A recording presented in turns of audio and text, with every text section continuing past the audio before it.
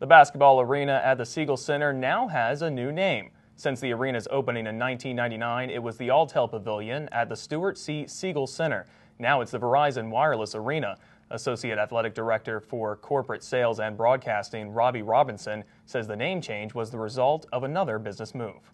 Alltel, which was a former carrier of the name, their contract ran out because of their relationship, because they were basically bought by Verizon. They did not renew that contract. Verizon will pay VCU $850,000 over the next 5 years for the naming rights. Alltel paid a little more than $1 million over 10 years. The money goes to the athletic budget.